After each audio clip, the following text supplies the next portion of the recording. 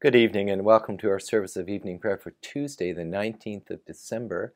As always, we begin with our service of light, so I will light our candle.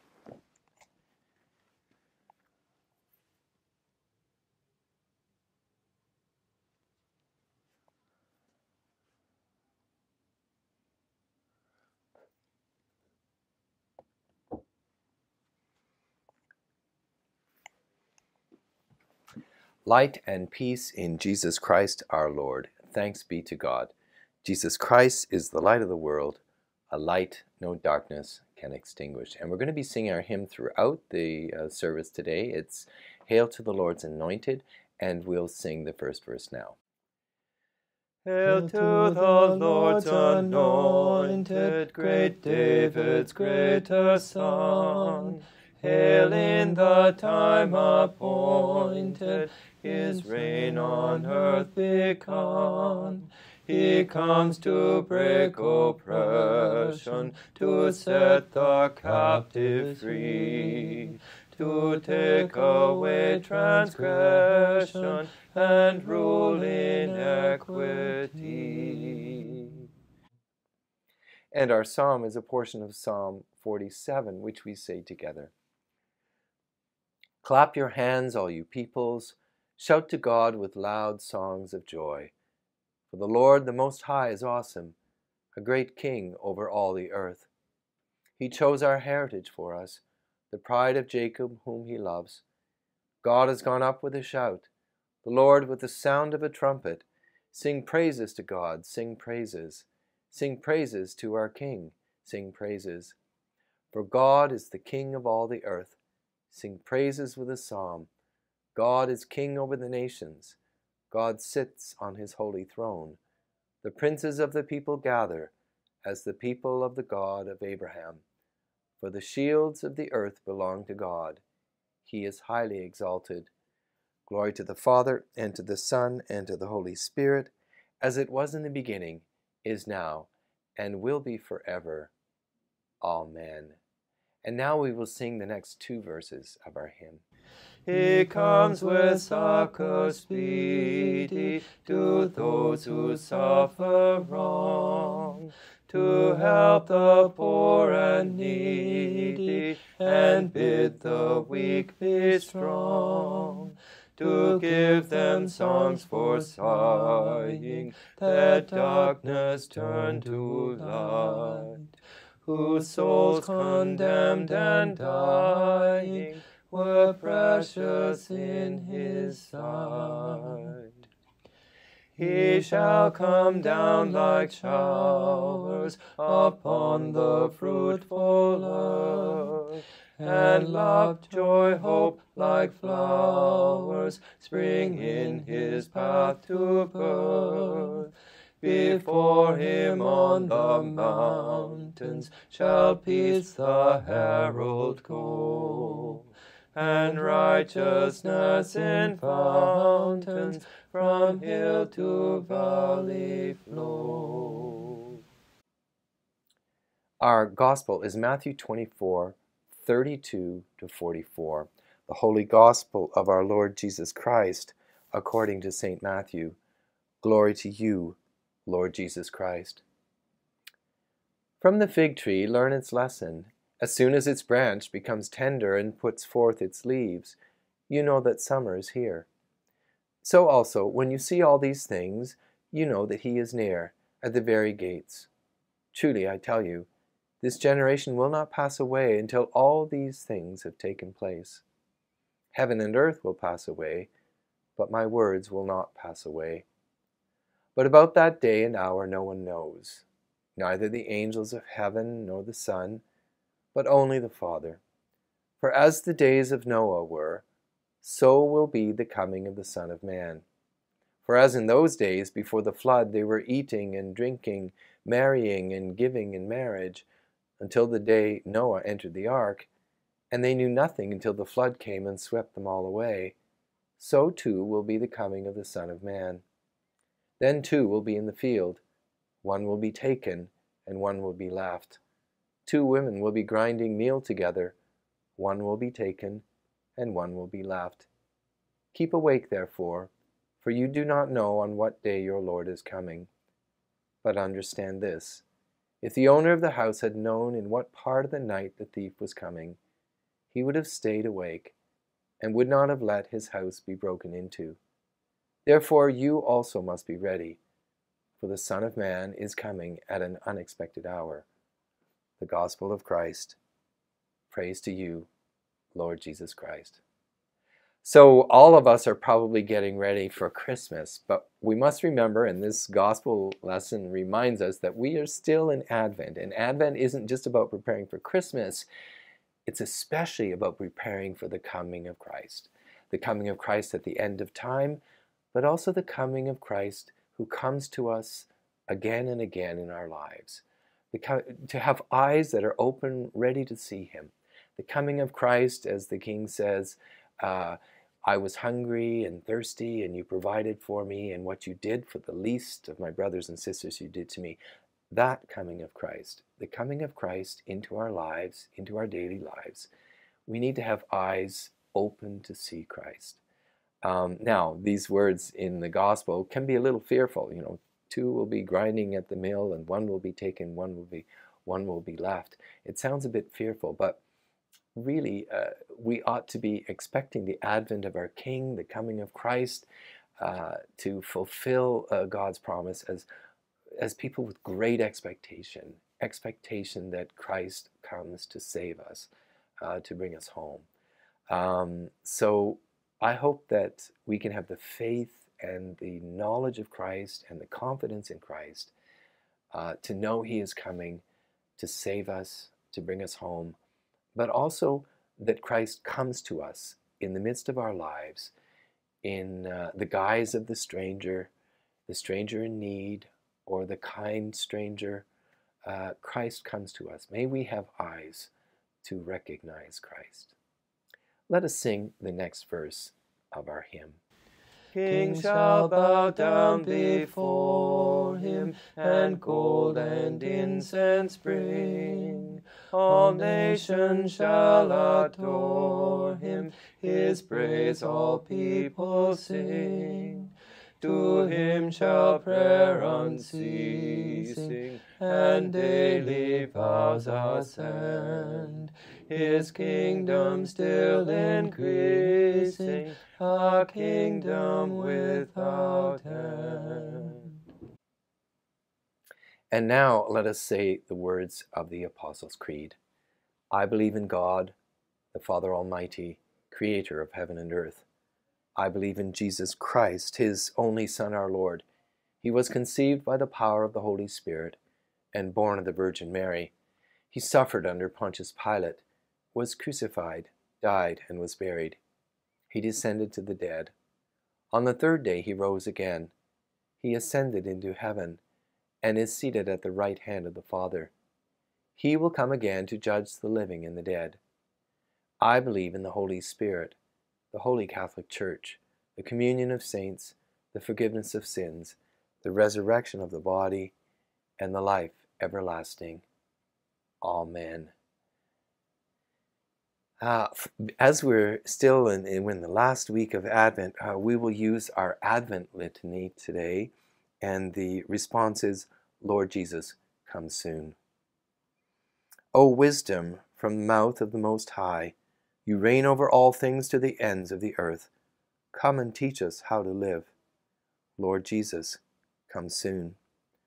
O Lord and head of the house of Israel, you appeared to Moses in the fire of the burning bush, and you gave the law on Sinai. Come with outstretched arm and ransom us. Lord Jesus, come soon.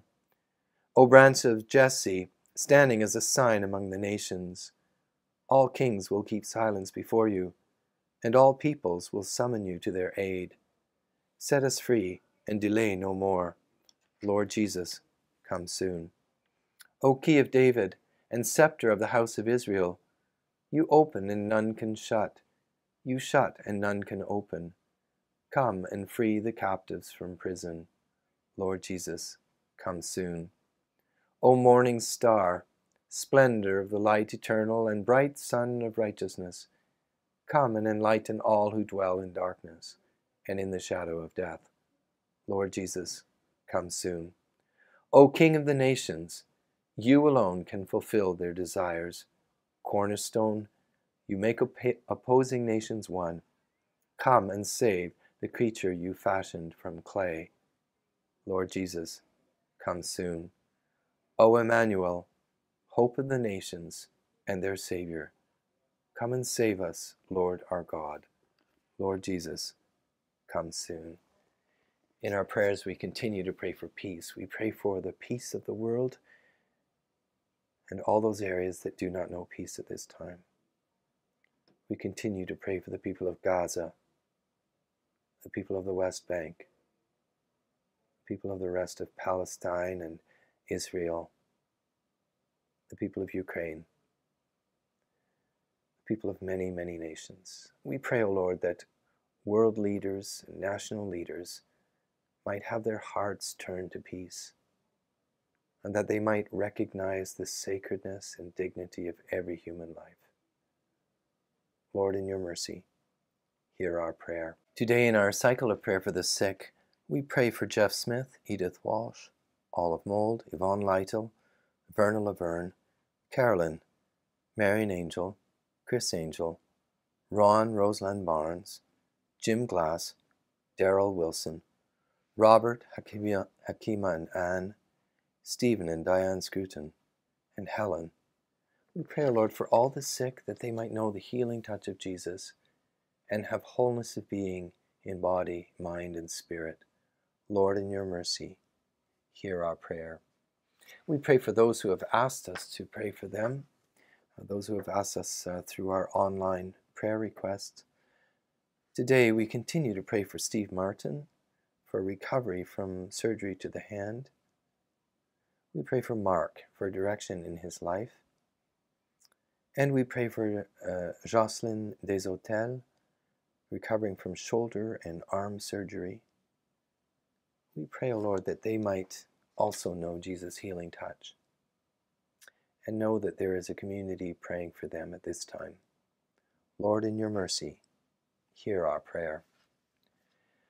Today we pray for some more members of our parish, and if you are joining us from another community, I invite you to pray for members of your community as well. Today we pray for Lloyd, Amanda, Madison, and Zachary Shearer, for Pat Sherwood. We pray for Derek and Thelma Shimon, for Wayne and Catherine Shiplow, for Francis Showers, for Elnora Simmons, for Ben, Allison, Florence, Rosemary, and Edward Sitch, for Michael and Janice Scaffel, for Aideen Slater, and for Janice Sloan White. We pray for each one, O Lord, for their health, well-being, and happiness. We pray, O Lord, that as we approach this season of Christmas, that they might have time to experience the joy of Christ's birth, and possibly, if possible, with family and friends. We pray that they might know they belong to a community of faith that cares and prays for them. Lord, in your mercy, hear our prayer. We pray for a province and 2 dioceses of the Anglican Communion. Today we pray for the Anglican Church of Papua New Guinea. We also pray for the Diocese of Bentiu in the province of the Episcopal Church of South Sudan. And we pray for the Diocese of Bermuda, which is an extra-provincial diocese. We pray, O Lord, for their archbishop, their bishops, clergy, and people. We pray, O Lord, for the mission that is yours for them in their place. We pray for we pray that they might have the resources to carry out that mission and to, in this season of Advent, to joyfully be waiting in expectation of the coming of Christ. And we pray that they might be encouraged, knowing that the world is praying for them at this time. Lord, in your mercy, hear our prayer. We pray for another brother of the Society of St. John the Evangelist. Today we pray for Brother Jim Woodrum. We give you thanks, O Lord, for his ministry, for his deep commitment to the gospel, for his musical talents which he shares, for his great sense of humor and mirth, for his deep wisdom. We pray that your grace might continue to flow richly through him, through his teaching and preaching and all that he does. And we pray that he might know he is supported in prayer. Lord, in your mercy, hear our prayer. We pray our night prayer from the Anglican Church of New Zealand. Lord, it is night. The night is for stillness. Let us be still in the presence of God. It is night after a long day. What has been done has been done. What has not been done has not been done. Let it be. The night is dark. Let our fears of the darkness of the world and of our own lives rest in you. The night is quiet.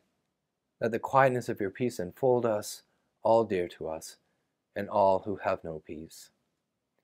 The night heralds the dawn. Let us look expectantly to a new day, new joys, new possibilities.